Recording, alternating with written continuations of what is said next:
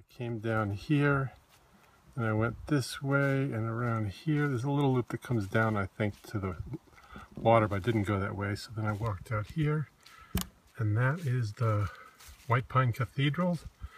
And after dawdling, I skedaddled back to the parking lot. Gramps Loop, a Wildlands Trust property, is off Mast Road, a short distance from Plymouth South High School. The entire loop takes just a little over an hour if you're hiking it directly, or you can make a few strategic shorter hikes and see a variety of beautiful sights. Right now the color is still beautiful.